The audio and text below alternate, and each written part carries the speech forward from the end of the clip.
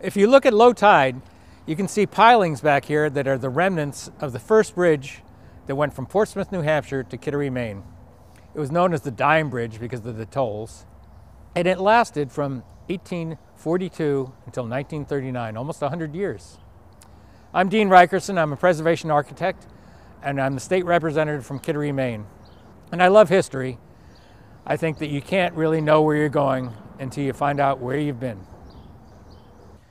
In the 1890s, the railroads were expanded in this most southern part of the state of Maine. And after crossing the old wooden bridge, you arrived at Kittery Junction, where the tracks split. And you can go to northern New Hampshire on the White Mountain Express, or continue along coastal Maine to York and beyond. There were also ferries if you're taking the trolley from Portsmouth to Kittery, and another shorter bridge was built in 1923, the Memorial Bridge, in memory of those who gave their lives in World War I.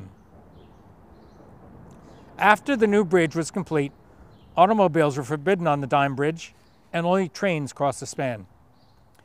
And September 10th, 1939, was the last crossing of this bridge, when it collapsed under the weight of a locomotive, which still sits at the bottom of the Piscataqua River. A new steel lift bridge was completed the next year, and later named for Sarah Mildred Long, a director of the Interstate Bridge Authority. But we locals usually refer to it as the Middle Bridge, between the newest highway bridge and the recently rebuilt Memorial Bridge. Now, unfortunately, due to lack of periodic maintenance, this bridge needs a total replacement.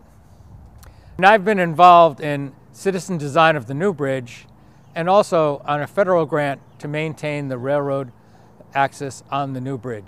The new bridge design is innovative and goes more directly across, leaving a wider span for shipping. So what can we learn from the history of the bridges in this location? Obviously, the first one is maintenance. All of our public infrastructure needs to be maintained. If we had maintained this rusty bridge, it would have lasted a lot longer. If we maintained the wooden bridge before it, we could have saved a few lives and a railroad locomotive. Saving public money by deferring maintenance does not fix any problem, does not save money, it just kicks the problem down the road. We need to envision projects that are innovative and adaptable for the future. This bridge will be here for 100 years or more.